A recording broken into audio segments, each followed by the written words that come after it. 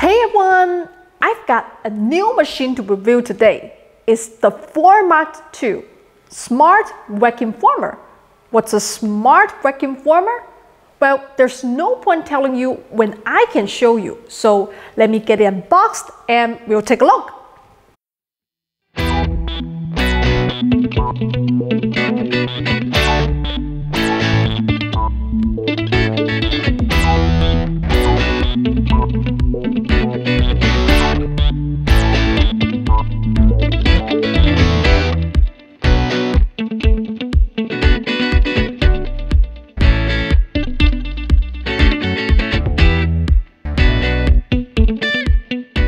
So this is the transparent PET sheet.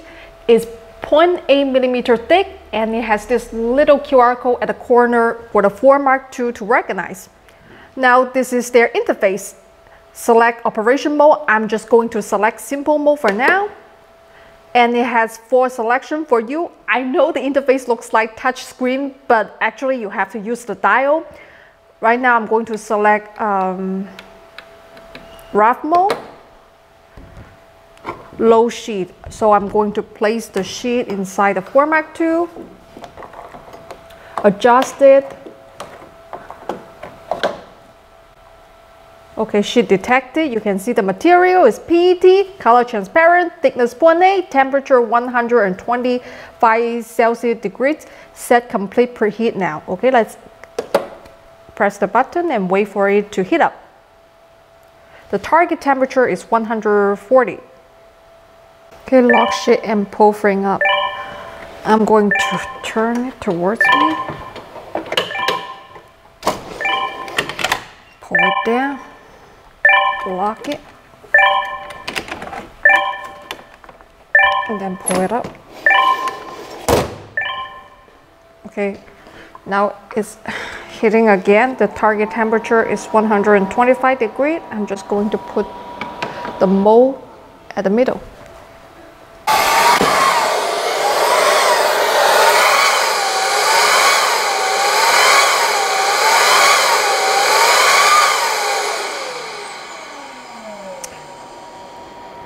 And now it is cooling.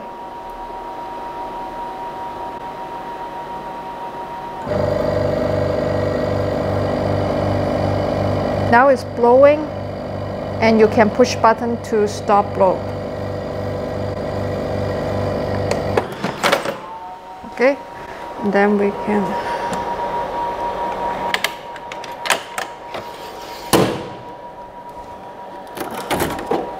take it off. And this is the rough mode. You can use it in packaging or shipping because it is not so tight. I just peel it off and it's not bad. So this is a 3D body scan of my arms. I 3D printed and I've been soaking it in the water. Hopefully it can dissipate some of the heat. What I'm going to do is I'm going to use this Kydex material.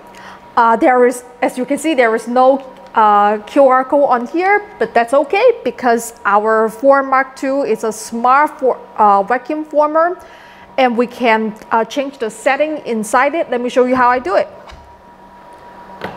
For this material, because the thickness has changed, it's a little bit thicker, I'm going to choose fine. Okay, I'm going to low sheet just like I did before. Put the sheet in. So once you put the sheet in, go to material, hit select.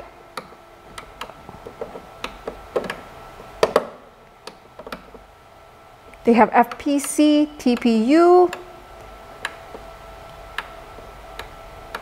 ABS, PP.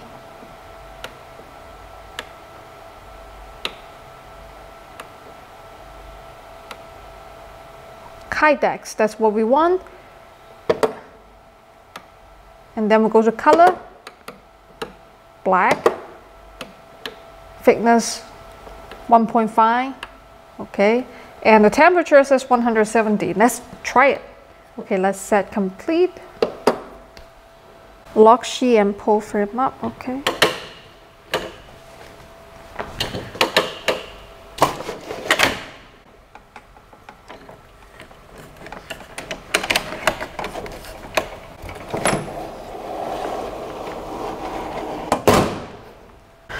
Okay, we can put my arm in the center.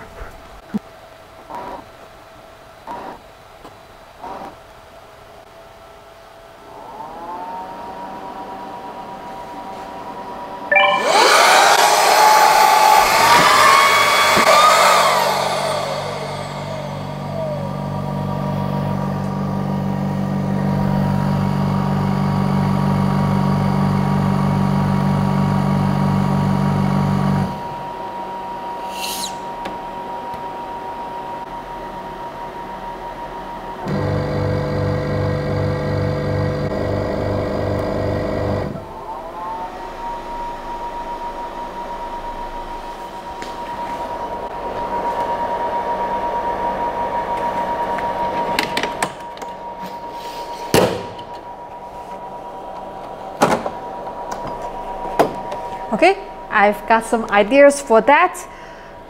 We'll get back to it after it cools. This video is sponsored by Skillshare. Skillshare is an online community where you can take a class and learn how to do pretty much anything.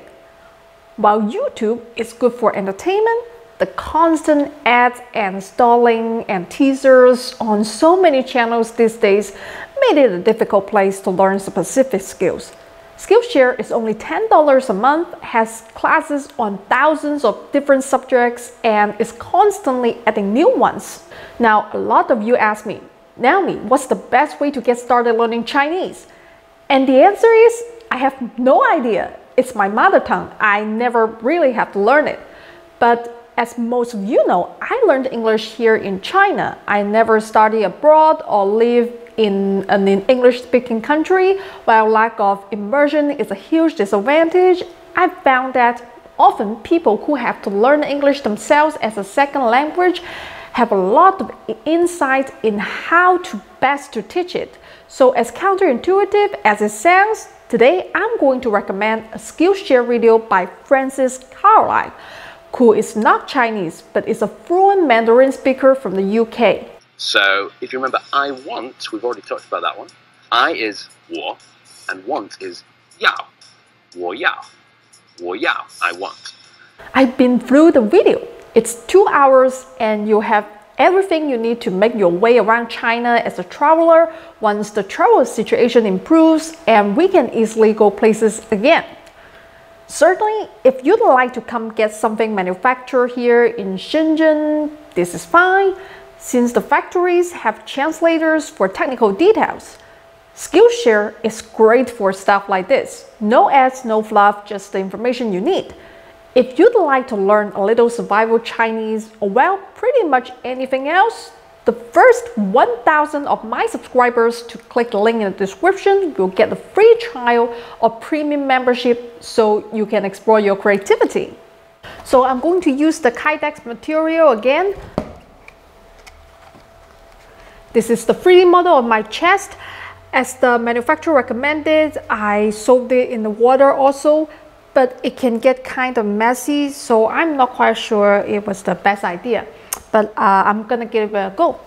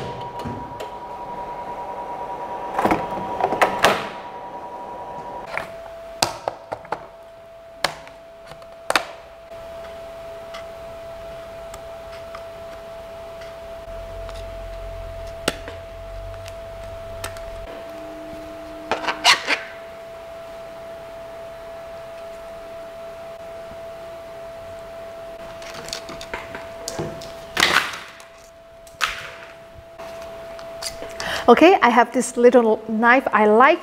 What I want to do is make a sheath for it.